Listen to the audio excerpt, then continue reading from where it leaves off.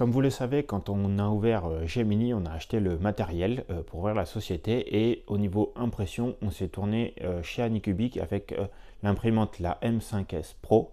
L'idée est de vous faire un petit retour d'expérience après ces 4 ou 5 mois d'utilisation et voir si finalement cette imprimante nous satisfait, si on ne regrette pas notre achat.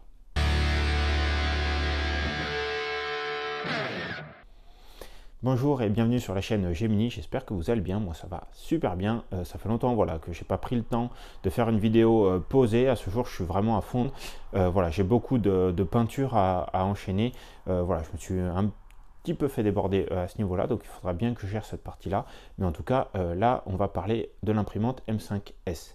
Nous on l'utilise maintenant depuis début novembre et l'idée est de faire une revue de notre expérience de cette imprimante. Donc nous on l'a commandé fin octobre.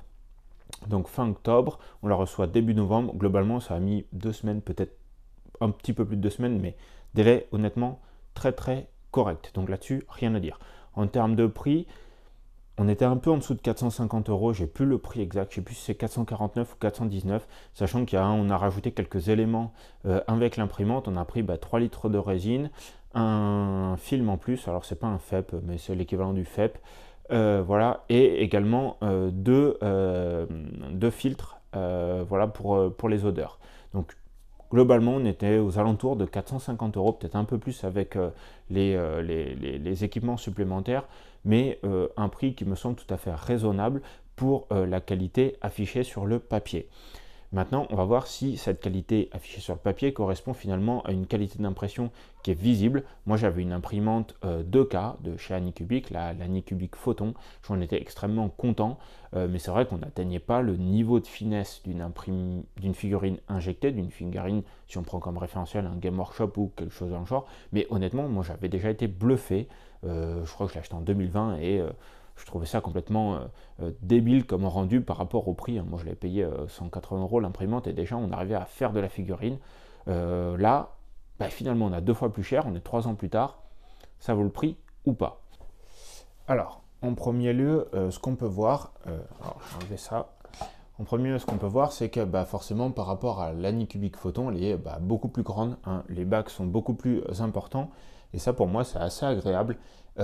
J'étais pas habitué à avoir un bac aussi grand, entre guillemets, même si finalement, elle est assez à critiquer pour sa taille. Moi, honnêtement, elle correspond à la quasi-totalité de mes besoins. Seul petit bémol, je l'ai découvert assez récemment, j'ai un des fichiers qui est un gros dragon que je ne peux pas imprimer en entier puisqu'elle n'est pas assez haute. Et c'est vrai que quand on la compare à ses concurrentes, ils ont un peu rogné sur l'axe Z, de facile 50-60 mm, voire un peu plus suivant les modèles. Et ça ne m'avait pas gêné, mais là, j'ai un dragon, je ne peux pas faire. J'ai un gros dragon bleu, je suis obligé de réduire son échelle de 10%, parce que juste les ailes, pourtant il est fragmenté, mais juste les ailes sont assez volumineuses, c'est le grand dragocire bleu, et je ne peux pas le faire. Donc, petit point de bémol sur la taille de l'imprimante. Honnêtement, ça me gêne très peu. Encore une fois, j'ai un modèle sur tout le site, mais ça peut être pénalisant. Au niveau de l'ouverture, on est sur un capot qui se retire. Moi, j'étais pas habitué à ça, honnêtement. Moi, j'avais la petite, j'avais du coup le capot accroché. Voilà, honnêtement, moi, je préfère ce système-là que celui-ci. Pourquoi ils l'ont retiré, c'est un peu dommage. Mais bon, honnêtement, voilà, c'est pas critique. Mais moi, je trouvais ça plus fini, en fait. Plus propre, plus fini, ça fait moins de manip. On a juste, à lever son capot, mettre ses crochets. Je trouvais ça un peu plus propre. Bref, en termes après d'utilisation, elle est livrée totalement assemblée. Vous avez juste après à mettre son bac, les 2 vis, vous la branchez, elle démarre.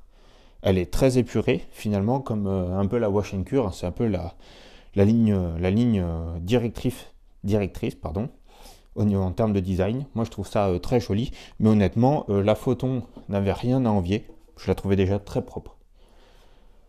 En termes d'utilisation, par contre, ça n'a strictement rien à voir.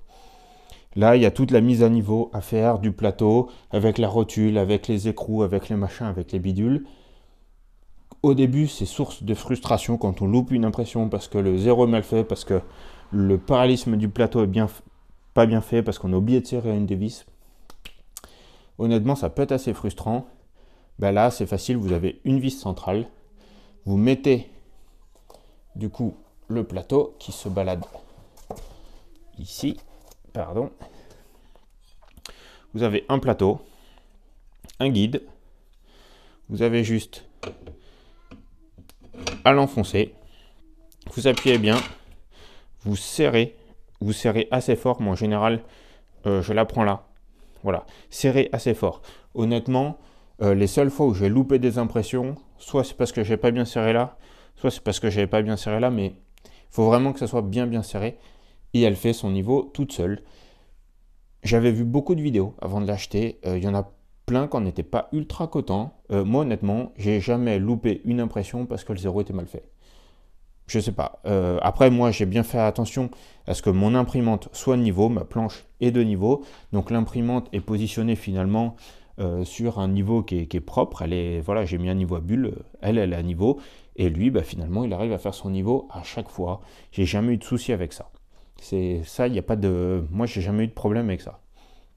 Ensuite, au niveau de l'utilisation, ben, vous chargez vos fichiers via une clé USB. Alors, oui, on va en parler tout de suite. Ça, c'est le point noir pour moi de l'imprimante. C'est pas la clé USB d'origine. La clé USB d'origine, elle a fait 2 impressions. Au bout de 2 impressions, elle a cramé. Elle a cramé en pleine impression, ce qui fait que la machine a fait n'importe quoi. Elle m'a consommé presque un demi-litre de matière. Alors quand on voit le prix de la matière, ça coûte quasiment c'est 50 € le litre hein, en impression rapide. Donc honnêtement, je suis ultra dégoûté. J'ai jamais pris le temps de faire la réclamation à Anycubic, mais c'était vraiment le point noir. Et surtout quand c'est dès le deuxième coup, on se dit bah mince, qu'est-ce qu'on a loupé. Donc ça finalement c'est la clé USB de sa petite sœur hein, qui tourne depuis 3 ans. Comme quoi il y a des fois on ne fait pas forcément mieux avec le temps. Donc si on revient après au niveau de l'imprimante, sinon hormis la clé USB sur laquelle j'ai eu des soucis, il n'y a rien d'autre à signaler. Mini bémol, mais ça c'est moi à chaque fois, j'en ai marre d'avoir des boutons qui s'allument à l'arrière, c'est-à-dire que à chaque fois vous êtes obligé de faire le tour de votre machine. Moi mes machines sont quand même relativement peu accessibles, j'ai un peu optimisé l'espace. Honnêtement c'est toujours un peu frustrant. Bref, en tout cas, on verse la résine, faites bien attention, moi c'est pour ça que aussi c'est dans un placard au niveau de la lumière, puisque finalement le bac est là, donc il y a vraiment zéro protection quand vous versez la résine et au moment où vous remettez le bac. L'avantage, c'est que vous êtes sûr dans une pièce noire, vous pouvez imprimer sans le bac, techniquement, si vous voulez, entre guillemets, vous filmer ou ce genre de choses. Moi, honnêtement, je ne le fais pas. Derrière, ça serait trop chiant si ça devait faire des dégâts. Voilà pour la partie matérielle, j'ai pas grand-chose d'autre à dire. Moi, j'ai rien eu d'autre à faire. Hein. Voilà, ça fonctionne relativement bien. Au niveau, je vous ai parlé tout à l'heure des petits filtres. Donc, j'ai acheté cette petite boîte là, dedans il y a 2 filtres, ces filtres se rechargent, vous avez juste à les allumer, voilà, moi je les mets à ce niveau là, et c'est vrai que pour avoir fait sans et avec, il y a quand même au niveau de l'odeur un sacré gain en faire tourner. Donc voilà, moi j'en fais 2, je les laisse tourner, même quand l'impression est finie, qu'il faut retirer le capot, c'est là où finalement toutes les vapeurs sortent le plus.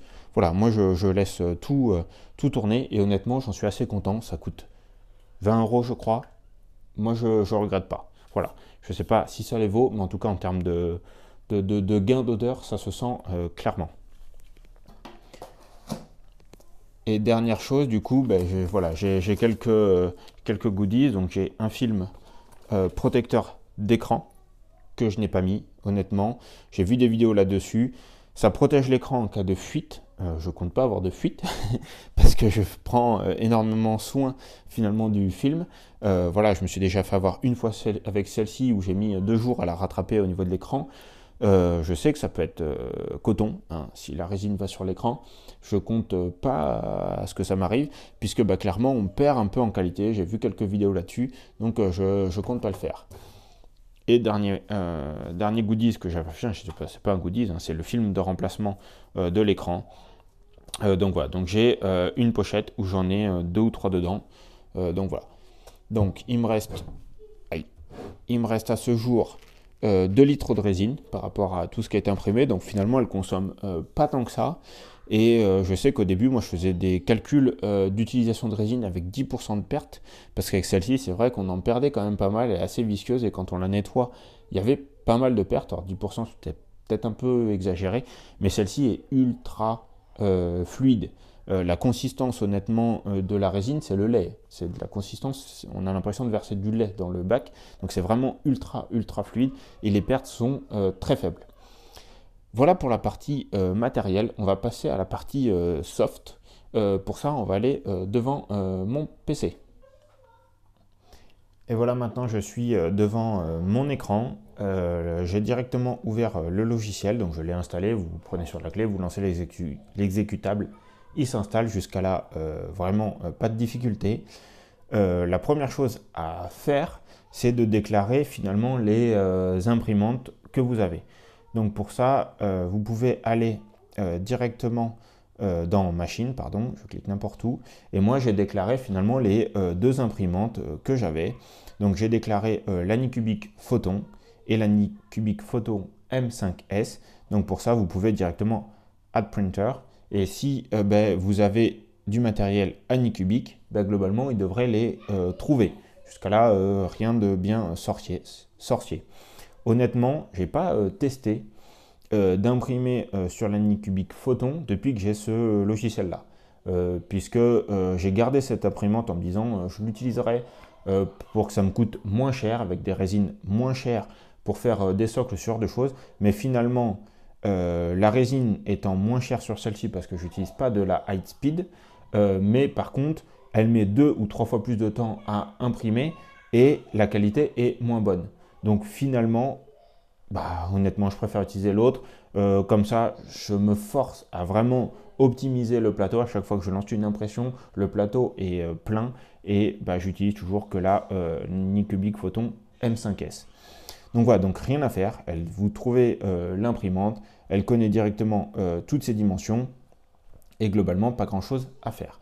Au niveau des résines, il vous conseille différentes conditions voilà, au niveau des résines, sachant que moi, je les ai déjà un peu modifiées. Quand vous utilisez à high speed, ce n'est pas ce qui est conseillé de base. Moi, je vous invite honnêtement à les modifier, puisque le 1/10 conseillé par défaut et ce genre de choses, pour moi, vous pouvez le voir sur la chaîne, sur les premières impressions. Moi, je n'ai pas du tout aimé. Donc voilà, donc au niveau des machines, rien de bien compliqué. Ensuite, sur le bas de votre écran, vous avez justement les résines. Vous pouvez sélectionner différentes résines et vous pouvez surtout revenir à cet onglet-là, ajouter ou éditer vos résines. Donc si je prends la 8 speed et que je l'édite, ça moi c'est mes derniers paramètres. Donc en standard, j'imprime moi en 5 centièmes.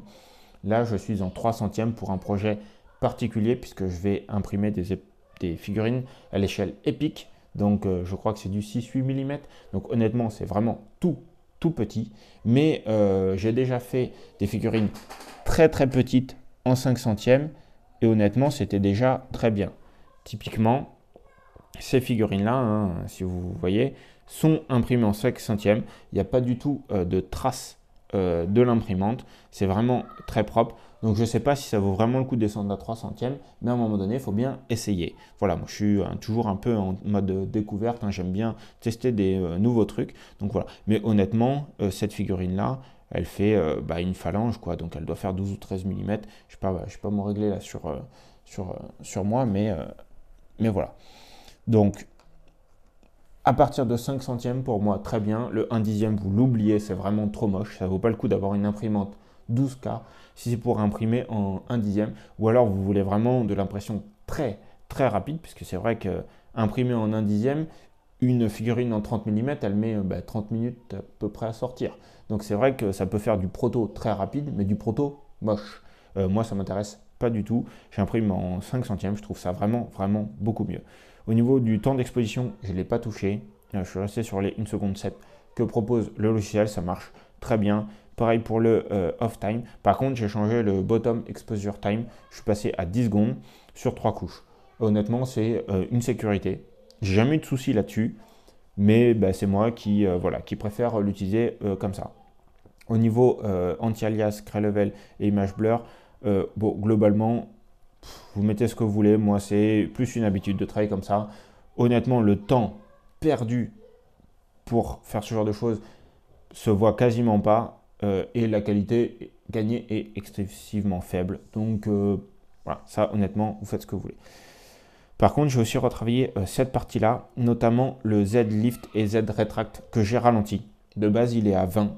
J'ai divisé la vitesse par 2, mais honnêtement, ça ne change pas énormément le temps d'impression.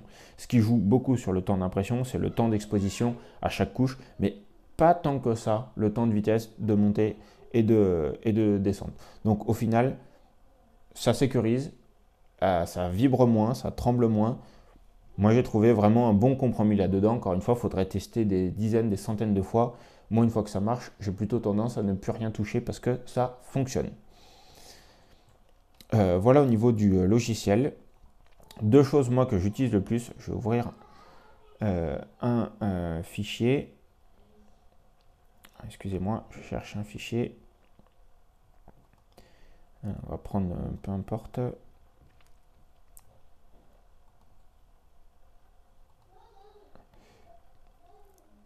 Ok.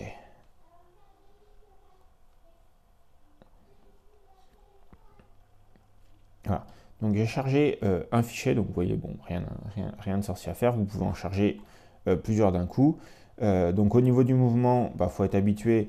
Vous zoomez là où vous, voilà, vous zoomez avec la molette, vous zoomez avec la molette. Si vous restez au centre de la molette, vous bougez. Clic droit, vous tournez. Clic gauche, vous translatez. Bon, jusqu'à là, c'est un coup de main à prendre, vous en faites ce que vous voulez. Mais en tout cas, voilà. Pour moi, un des gros avantages de cette impression, de cette imprimante et du logiciel qui va avec, c'est les supports. Les supports, c'était un peu ma bête noire. Sur la première imprimante que j'avais, honnêtement, je galérais, j'ai jamais pris de logiciel dédié au support. Donc, soit je prenais des figurines pré-supportées, soit je le faisais moi-même, mais honnêtement, j'étais pas top. Quand on a lancé Gemini, on a fait le choix de ne prendre que des fichiers pré-supportés parce que je voulais vraiment pas m'embêter avec ça. Et ben, ça marche pas des masses. Honnêtement, j'en suis très déçu. Les supports sont souvent très grossiers, beaucoup trop gros, plus gros des fois que des éléments de la figurine, ce qui fait que quand on essaye de le retirer, il y a une chance sur deux que ça soit plutôt la figurine qui pète plutôt que le support. Honnêtement, j'en suis assez déçu. Et j'ai pas mal travaillé sur la partie support que propose maintenant le logiciel et il est top. Enfin, j'ai rien d'autre à dire. Honnêtement, j'ai dû faire 2 après-midi de réglage et depuis, je n'y touche plus. Ça a fonctionné pour 90% des modèles que j'ai imprimés. Les 10% restants, j'ai juste à changer l'orientation de la figurine pour mieux répartir le support et ça a fonctionné. Donc, je ne touche plus à rien.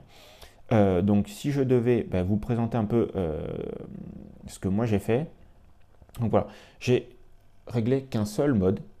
En gros, j'ai juste modifié le light. Je n'ai pas touché au medium et heavy, je ne les utilise pas. J'utilise tout en light. J'ai gardé mes 45 degrés d'angle et mes distances de 2,5.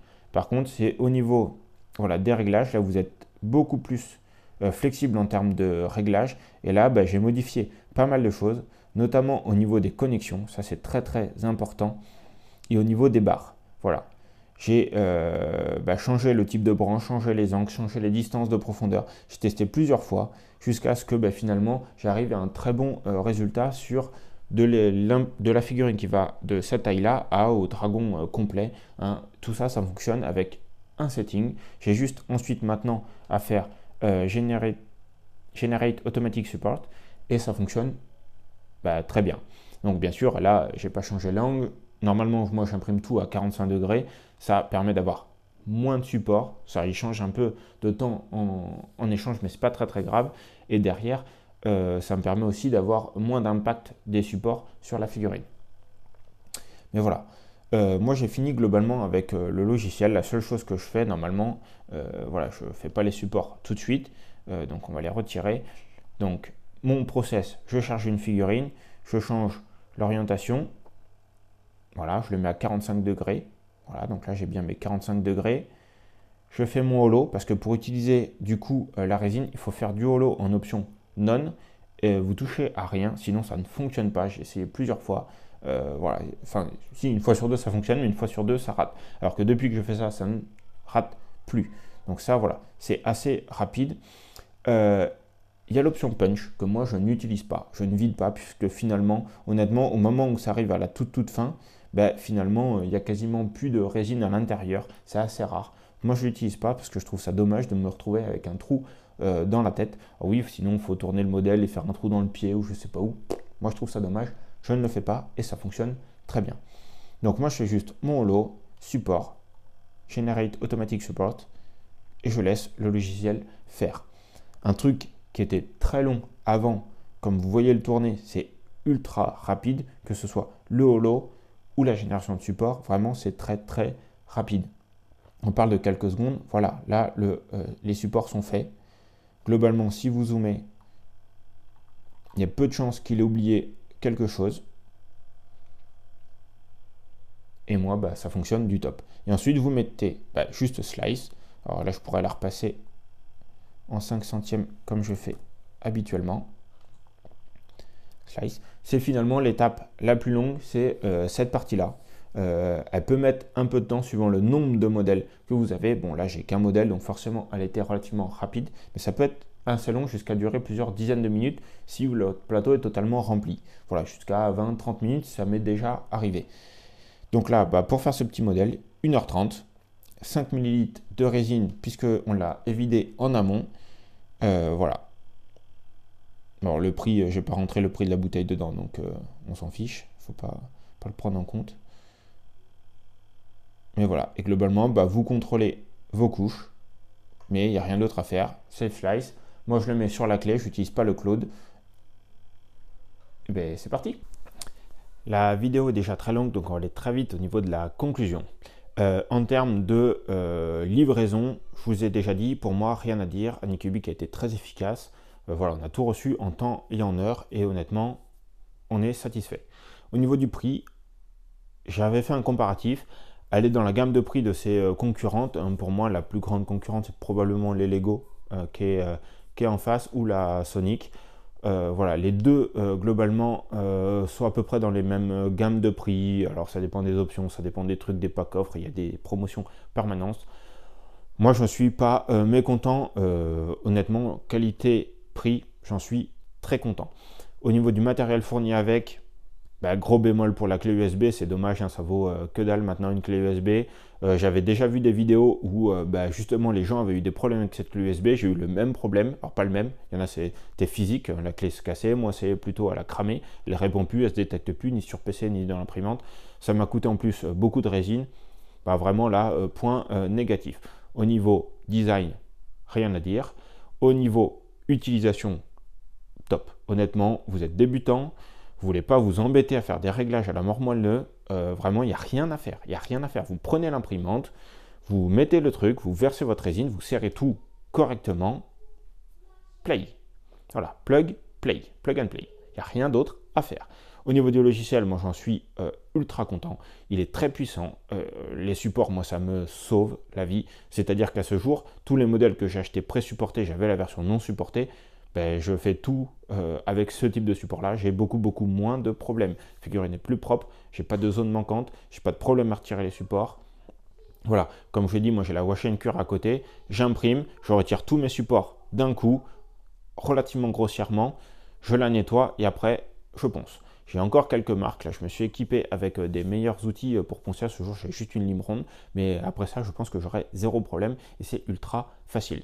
Donc moi, pour ceux qui veulent se lancer, je vous la recommande. Pour ceux qui veulez tester la qualité, je vous invite à me contacter. Si un jour vous voulez tester un petit fichier, je peux vous l'imprimer, vous le renvoyer. Ça, je le fais régulièrement. Si vous avez vos propres fichiers, que vous ne voulez pas vous embêter avec l'impression, parce que y a toute la partie nettoyage et tout ça qui peut être un peu plus chiante, on la met moins en avant, la partie entretien et nettoyage, mais voilà, encore une fois, là, la résine est très fluide, ça se nettoie très bien. Il faut faire juste très attention au film, il vaut assez cher, mais après ça, vous n'avez rien d'autre à faire. Voilà, moi je vous invite du coup à nous suivre, à nous rejoindre. Si vous avez aimé la vidéo, à la liker, à la partager, c'est important pour nous, c'est important pour la chaîne, c'est important pour l'entreprise Gemini. Si on veut continuer, à acheter du matériel, j'aimerais bien, j'ai 2-3 petites envies en termes de matériel, mais pour le moment, il faudrait que l'activité se développe un peu plus. Mais voilà, je vous invite à nous contacter, à nous suivre.